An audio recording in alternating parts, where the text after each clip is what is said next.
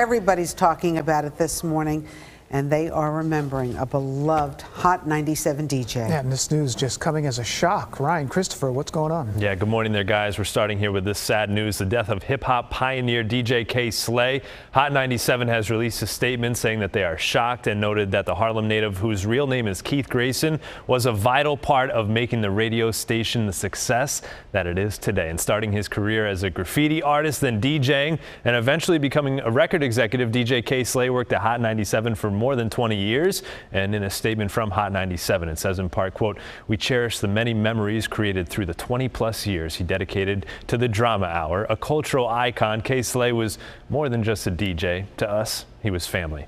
Now, his family confirmed that he passed away yesterday after a 4-month battle with COVID-19.